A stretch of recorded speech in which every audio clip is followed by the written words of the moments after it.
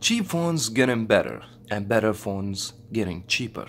This is exactly what metroPCS they're trying to do when they launched the LG Stylo 4. What's going on everyone? This is Varitistic and this is my full review for the LG Stylo 4.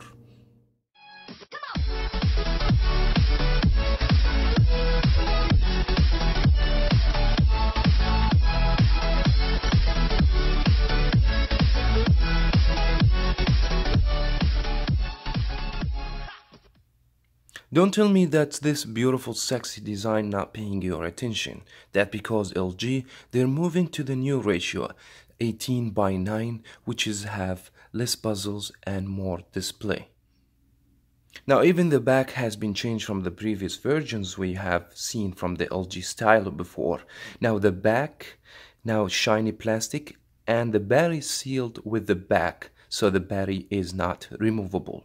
But still though, the back of the phone looks so good, and we're gonna have the camera, 13 megapixel flash and fingerprint here in the back, and the glassy finish is so beautiful, but the fingerprint very annoying here. And what else you can see? You can see that I have scratches my phone just by putting the phone on the table. Get the case for the phone, the back is easily get scratches.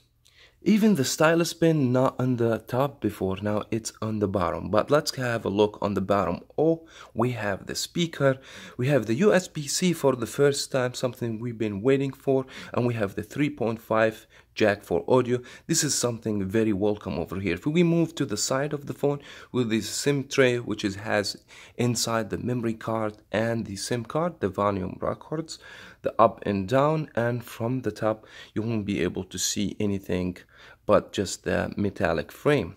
The feels of the phone, it's so good. The phone is not too heavy, by the way. It feels so premium, but the plastic back here on the back, it makes the phone look cheap after the scratches that you guys see on the back of the phone. Just avoid doing this and get your case.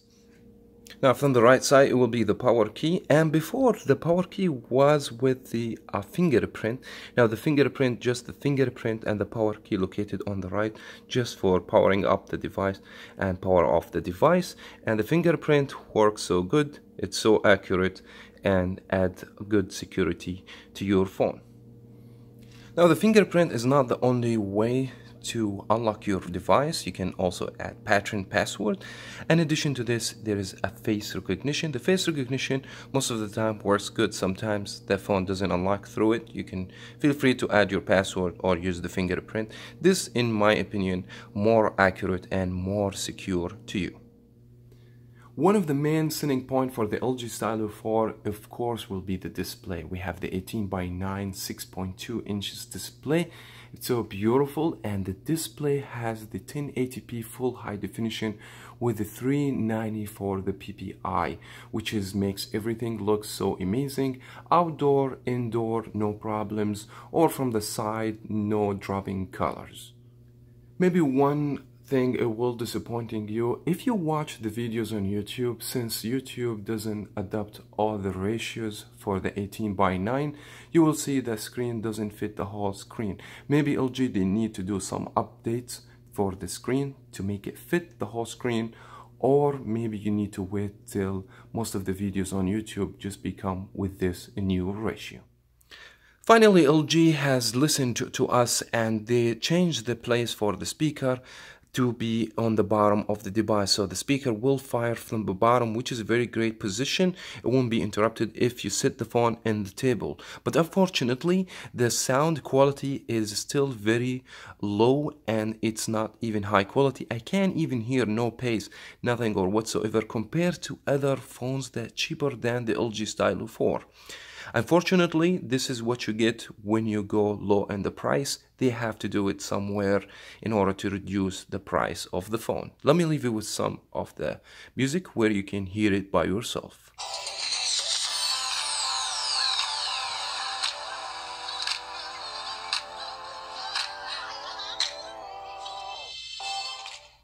Now speaking about the battery in the phone, the battery is something we bargain about.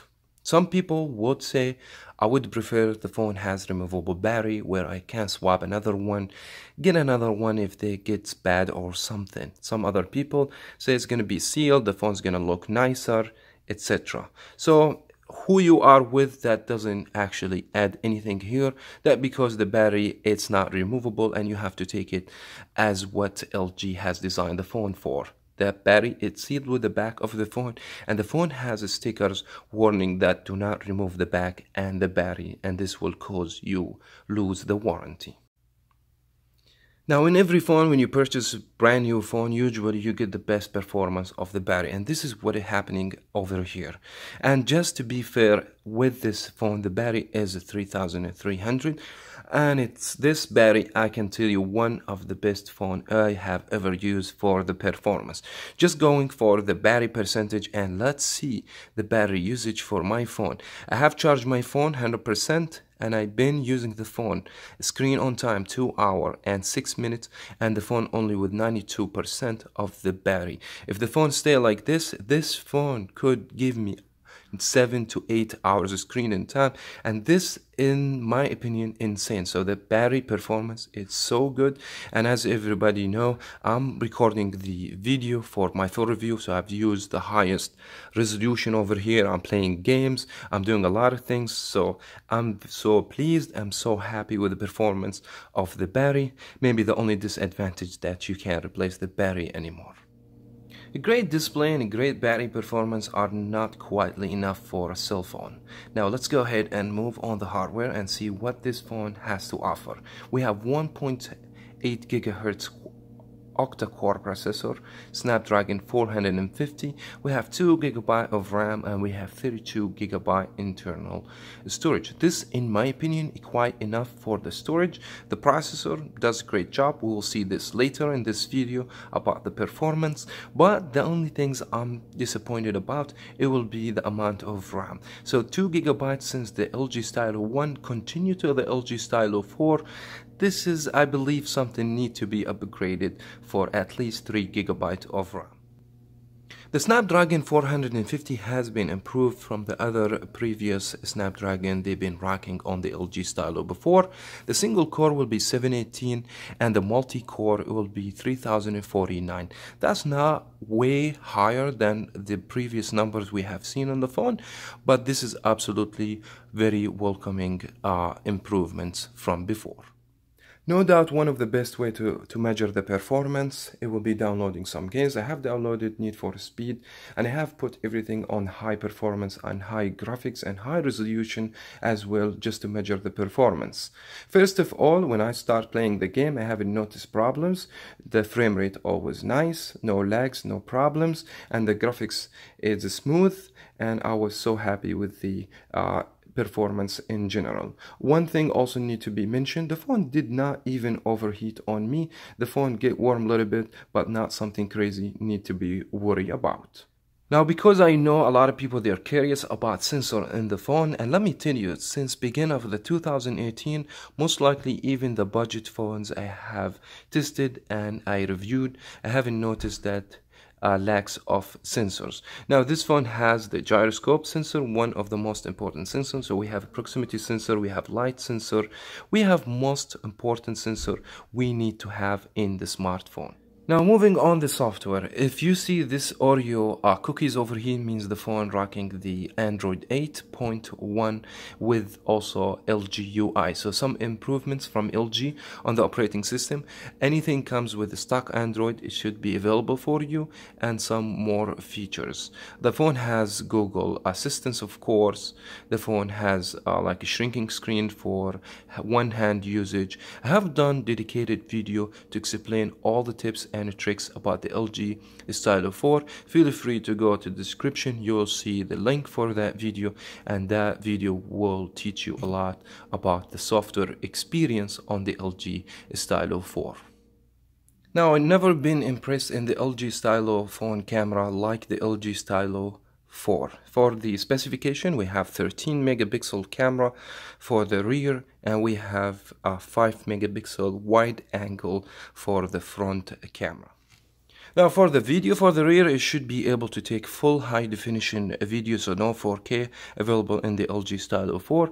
That will be applied also on the front facing camera. For the aperture, LG, they never tell us about the aperture, how much is going to be on the lens, but I believe it's going to be either 2.0 or 1.9 f aperture for both cameras. Now let's go ahead and move on the application for the camera, and there is so much improvements this time for the LG Stylo. There we go. So we got launched the camera application. As everybody knows, there's a lot of things you guys be familiar with, like this tab just to flip the camera from the front, and we have some modes, panorama modes, etc. We don't have a slow motion if you ask me. One of the new addition, it will be the Q lens. Now what does the Q lens do for you? It will be the mainly three things: visual shopping, so it means you have to register to Amazon, for instance, and you can put any object or anything, any product, and that should take you where you can buy it. Another thing, it will be visual search, and there's be scan code. Scan code, there's a lot of application everybody's familiar with, so now you can do it through your camera application. Now let me put the camera on the Q lens visual search, and I have a Fanta over here, and we wanna select visual search, and let me see what the phone is going to give us as a result. There we go. So the phone took the picture and it's going to start automatically search on the Coca-Cola product. This is very neat in my opinion. So if you are searching about something you don't know, this in my opinion also is not too accurate. I mean, I scan Fanta and show me something else, maybe something just related to what you take. But this is a beginning for getting the camera to be more smart. Now let's go ahead and move the front facing camera, which is a lot of good improvements there as well. Now first of all, you will be able to see that you can take a wide angle and regular selfie. Just by tab, you will be able to see much more in the screen you can take, and you can just go back to a normal.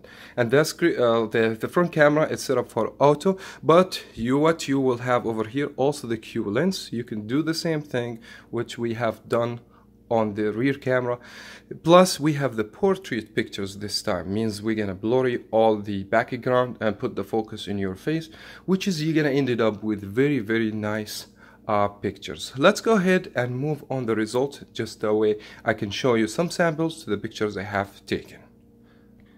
Here's some samples for the rear camera. Here I've taken pictures outside with the sunlight, and it's gorgeous colors. I mean, it's very sharp, it's very good pictures.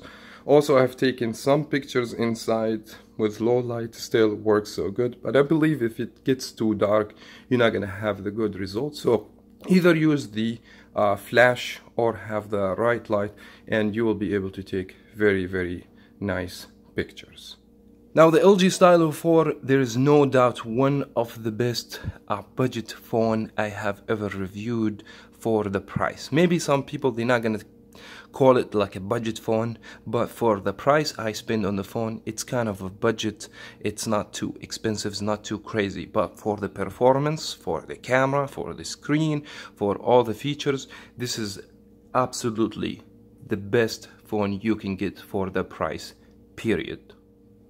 If I want to give this phone a rate, I will give it 8 out of 10 with no any problem whatsoever. Maybe I don't give it 10 out of 10 because the build construction of the phone is not that high quality. Gets scratched from the first day I purchased the phone. Other than that, I don't have any problem whatsoever in this device. This phone, I already know it's a mid-ranger to budget phones, not flagship. And that was very much it for this video today. Thank you so much everyone for watching. If you find this review helpful, please give me a thumbs up and subscribe for more content on Varieties Tech. Hit the bell to be notified every time I post a video, so that way you don't miss my future videos. Thank you so much again for watching. As always, we'll talk to you in the next review. Now here is an example about the portrait pictures I have taken on the front facing cameras. The whole focus, it will be on the face, and the background is going to be blurry. It's very much like the bokeh effect. And here is another one. If you move in over here, you'll see everything's blurry and the focus on the person itself, and you can end it up with great looking pictures. I'm so glad that LG have done this to the front facing camera, and I believe most of the flagship nowadays comes with this feature. This is just inside with the portrait pictures inside, just to see how if you don't have much light, how that is going to affect the picture. Here's just a regular selfie, and as you guys can see, even the background not overexposed and still good looking. It's very sharp. I'm very happy with the result for the front facing camera. This is another one, and here's an example about regular selfie, and that's the wide selfie. From the same distance, see how much you can get with the background with you. There is something really nice to see in a phone for this much price.